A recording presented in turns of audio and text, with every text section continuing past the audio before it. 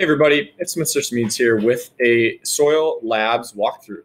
So this is the first topic in the CED 4.2 and 4.3, where the suggested science skill is to actually identify a testable hypothesis or to, describe the methods used in a study. So this is a really important opportunity to try to do a lab. I know many of you are past this point in the curriculum already, but this might be a helpful video for you to circle back and check out later. Or if you haven't made it to topic 4 yet, or unit 4, it's be a great chance to try to introduce a lab. So what we're going to go over in this video is the skill of writing a hypothesis. We're going to try to make it an inquiry-based hypothesis. And then we're also going to go over 4 really important characteristics of soil quality. So we'll go through how you actually perform the test. You can see here I've got a little different setup than normal. We have some soil testing materials in front here. I like to use the Carolina Soil Productivity Kit. I just kind of take out some of the tests and use them for measuring properties. I don't do the whole lab. I've never had time. But at any rate, I'll walk you through here basically how you're going to do this lab and how you're going to do these really important 4 measures of soil quality. So before we jump right into it, we'll talk about those measures really briefly. We're going to look through soil texture. So how do we characterize soils based on the percentage of sand, silt, and clay that make them up? We're going to look at permeability and water holding capacity. This is a really easy test, maybe one of the most important for students to understand. So we'll look at how easily water moves through a soil and also how much water is retained by that soil. We'll look at nutrients and pH, also a really critical test. What are our nitrogen levels? What are our phosphorus levels? And how does pH play a role in determining how many nutrients or the levels of nutrients that are found in soil? And then finally, we'll talk about cation exchange capacity. This is a pretty nuanced test. I'm not going to spend a lot of time on it, but if you have the Carolina kit, you already have the solution you need to do cation exchange capacity. So I wanted to bring that up. All right, so we'll start out with soil texture because soil texture is one of the most basic ways to classify a soil. And that's just going to be the percentage of sand, silt, and clay that you have in a given soil sample. So the test is pretty straightforward. You just scoop some predetermined amount of soil into your jar. I think the Carolina kit's going to tell you to do 3/4 of an ounce, but you can change that accordingly. You just want to keep it consistent throughout your samples. And what we have here is a sample from the garden out back in our school here that was set out for 24 hours overnight. And then one important thing to add is you also want to drop just one little drop of dish soap into your sample. It's just going to help give some clarity to your different layers. So then what we can do is hold up a ruler here next to our sample. And what you want to do is get down really low on the eye level of the table so that you can really see the different layers and that you can measure them out. And what you're going to have is your sand on the bottom and then your silt and your clay. And so I measured this layer here. We ended up with a total depth of the sand, silt, and clay at about 1.6 centimeters. And so you can just see that based on the depth of the sand, the silt, and the clay, we ended up at about 56% sand, 31% silt, and about 13% clay. This is kind of interesting. This fits somewhat with the sandy loam soils that I know are characteristic of West Michigan. And so it looks like our garden is no exception. And so what we can do then is kind of find where this would fall on our soil texture triangle or our soil texture chart. And so I like to start with the percent sand. And so we'd go down between 50 and 60 because we're at 56%. And then I'm going to go with the percent silt. So I'm going to take this out to where it meets the 30% silt, which would be right here because we're at about 31. And then a nice way to check is to just look over at the clay and see if we're near 13%. If we look over here, we are between 10 and 20. So we would be right here in the sandy loam sort of category, close to a loam though. And so this will tell us again the percentage of sand, silt, and clay. And it's an important first step in kind of classifying what soil you have and then helping to understand the permeability and the water holding capacity of your soil. Next, we'll talk about how to measure permeability and water holding capacity. So I like to use this graphic here to help students kind of grasp the idea of how pore size or the empty air that's able to fill a soil is related to its permeability. So we can do a really simple test for permeability. We can put different soil types into these little plastic columns. Then you have a cheesecloth or some sort of permeable membrane at the bottom, and that will hold your soil in place. And then you get 10 milliliters of water, and you're going to just pour that water through each of your samples. Now, it's really important that you have a student timing this for you or that you time it. And then what you can measure is the amount of time it takes for that first drop of water to make it through the column, or you can time the amount of time it takes for all of the water to make it through, essentially for the column to stop dripping. And so that would be permeability. And of course, the faster water is moving through, the higher the permeability, and vice versa. Another thing that you can do though is using the same setup, you can test the water holding capacity. And so you would essentially saturate your soil sample. So you'd fill it with some predetermined amount of water. And if you're wondering about how to do this in more detail, in the description below, there will be a link to a Google Doc that has exact directions for each of these tests.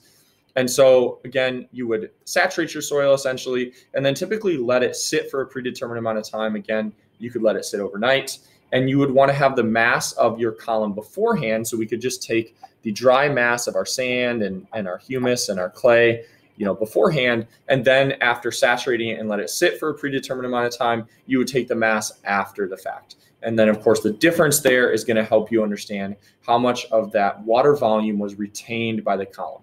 So this is great, and it enables students again to have a visual that goes with this. This really helps them grasp why sandy soils are so permeable, why water passes through so quickly versus clay dominated soils trapping water and holding it much more effectively, and sometimes too effectively compared to a sandy soil.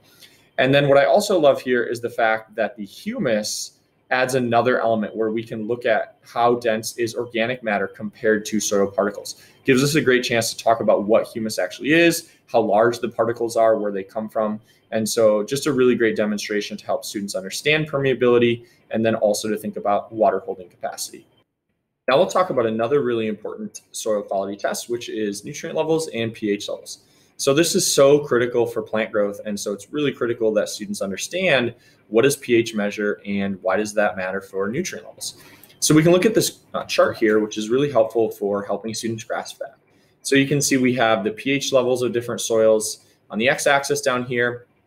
And then what we have is a bunch of different important soil nutrients. So these are going to be things that are critical for plant growth, starting of course with nitrogen and phosphorus at the top. And then you can see these green colors are going to correspond to the pH where these nutrients are most available in the soil. So where they're able to be held by the soil, where the plant's going to have access to them. And so you can see pretty quickly, that this 7 to 6 range is going to be pretty important for soil's nutrient holding ability. And so then what we can do is actually measure the pH and the nutrient level, specifically phosphorus and nitrogen, of our soils. So those tests are done a little bit differently, but I'll quickly walk you through each. So we have the pH test here. And again, this is just a little chamber, simple kit test that comes from Carolina. And so what you do is fill up with actual soil to the bottom dotted line. Then you crack open this little pill capsule into the chamber, and then you fill the rest of the way up with water, shake it up for a while, let it sit, and then you can compare the color of your solution to the pH color chart there. And the nitrogen and phosphorus tests here are very similar, but they're just a little bit different. What you want to do is have this soil sample that's sat overnight for 24 hours. So this is a great test to do in combination with your texture test. And so you have this set out overnight, and then you come back and you're going to pipette off the water from the middle here, trying to avoid the sediment as much as possible. And you fill each of these test chambers up with just the water. And then the same idea is you're just going to open that pill up, and it's going to add the kind of reagent in there, shake it up, and then compare your colors to the color chart.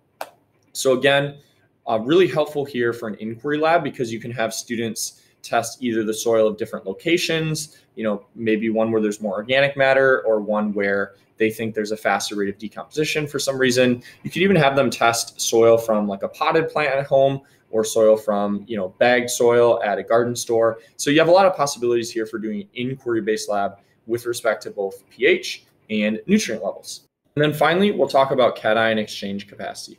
Now, I want to point out this is a pretty nuanced soil characteristic. It's not explicitly in the CED, but if you have the Carolina kit, you have the materials required to do this. And it's a really powerful way, I think, to help students grasp why different soil charges actually matter for nutrient retention. So I like to start out with this diagram here. This is a great diagram that helps us understand that clay is going to be one of the most negatively charged particles we may find in our soil. And so the importance of this is the fact that many nutrients that soil needs, many positively charged macronutrients important for plant growth, will bind to this clay particle. So we have calcium, we have magnesium, potassium, and what this enables the plant to do is actually to secrete H+ ions. So plants will pump H+ ions out of their roots, and they basically swap with the clay particle for nutrients. And so clay is a really vital aspect of soil because it's needed to help retain those nutrients, which enables plants to then gain access to them when they need them.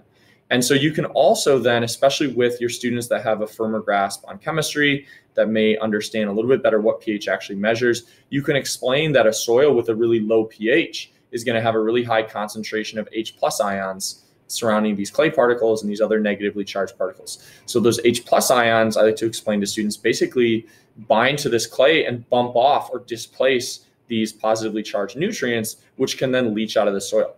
And so this is a great diagram, I think, for helping students understand why does soil pH matter. Again, you have to make that link, though, between a low pH and a high H+ ion concentration. It's not really explicitly stated in the APES CED, but it's something that if you bring that in from a chemistry standpoint is really helpful for students that can grasp that. So the way that we can model this with the soil test is through a dye called crystal violet. So this is going to be a dye that has a positive charge. And what you'll do is drop 20 droplets of crystal violet into each of your different soil samples. So the ones that I have here are a topsoil sample from a garden near our school, a sand sample, and then a mixture of clay and sand. So after you've dropped 20 droplets of the crystal violet, you're going to then use a pipette to add 1 milliliter increments of water to that solution. And you're basically going to watch at the bottom and see what does the color of the solution that's eluted out of your column look like. Then you can use that again to discuss these nutrients and why clay and other negatively charged soil particles are so critical for helping retain nutrient levels. And one other interesting thing I always find doing this lab is that even though crystal violet is just a positively charged ion that we're using to simulate these positively charged nutrients that soil needs to be able to hold, it's a really powerful visual for helping students understand the way that soils can filter water. So there's something about seeing this really dark, rich purple color kind of permeate through the soil, but then stop and seeing perfectly clear water eluted out of the bottom. Again, it's just a powerful visual. It can help students really actually grasp how, wetlands and how intact productive soils can grab onto pollutants that are going to be flowing through them and then recharge our groundwater sources with clean water. Just kind of an added bonus to doing this lab. So now that we've gone through the actual procedures or how to do the tests, remember there's a link in the description below that will walk you through exactly how these tests should be done in more student-facing direction terms. But what I've included here is the slides that I use to do a really simple inquiry-based lab. And so what I have students do is get into groups. You can do this in person, you can do this over Zoom, and the students are going to identify 2 locations that they want to collect soil samples from to test. Again, they could also choose, potted soil or bagged soil from a garden store, or compare that to a natural source of soil nearby. So they pick their 2 locations, and then after showing them this video or after helping them understand how these different soil tests are done, I ask them to pick 2 characteristics or qualities of soil that they're going to measure. And I try to make it really straightforward for students, especially this is a little bit earlier in the year. This is before we've done a lot of labs where they're selecting variables. So I like to make it really straightforward and just have them highlight the 2 soil variables or soil quality measures that they're going to test. If you want to simplify this, you can take out cation exchange capacity. It's one of the more challenging and one of the more nuanced points. So if you want to simplify it, I would recommend doing that. And then I give them kind of this claim template. So I ask students to make a claim, the soil from location blank will have a higher or lower. And then I have this graphic here to help them remember that you're going to actually insert your dependent variable there. So whatever your soil quality measure is, you actually want to put it right into your template there. So we might say the soil from my backyard will have a lower pH than the soil from, I don't know, near the beach. Maybe it's sandier. And you might want to point out to students too that we wouldn't just say we have a higher or lower soil texture. So if you were using texture, you might say, I think this soil will be a higher percentage of sand or a lower percentage of sand. So there's a little nuance there, but I think that this template is really helpful for students making claims that will be in the terms that they need to on the AP exam. And then finally, I do ask them to explain their reasoning a little bit. I want them to think about, is there more organic matter in a certain area? Do they think that human activity has contributed? Is there runoff from nearby farms, from a golf course? And so just get students thinking about why they might have made a prediction that there'd be a higher porosity or water holding capacity in a certain area. Then finally, we just have a simple slide here to go through the data analysis. I like to keep it short and concise. We're not doing a full lab write-up. especially this year, we just don't have the time. And so the idea is that they do this in class actually after they have collected their data. And so it's pretty straightforward. Do the data that you collected support your claim? Explain why or why not. And then based on your results, I want them to think a little bit about fertility. So what does the water holding capacity of your two soils mean about plant growth in those areas? Or what does the pH of those soils predict about what plants may be able to be supported in that area? And then finally, this is an important skill to do on the exam, is to look at your procedure and then identify a different method that could be used, but within a similar procedure. So I like students at the end to pick a different soil quality measure and then predict if they were to measure that soil quality aspect in a different experiment using the same locations, though, how might those results come out?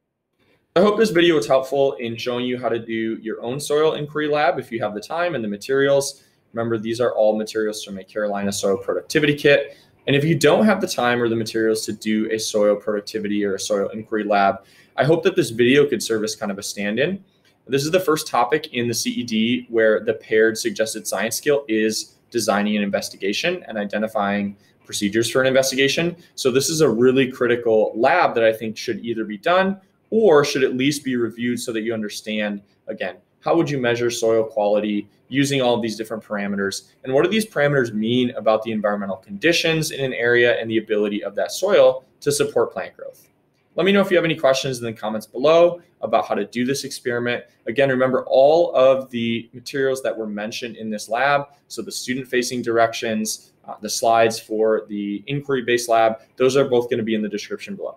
Hope you guys have a great day and keep thinking like mountains and writing like scholars.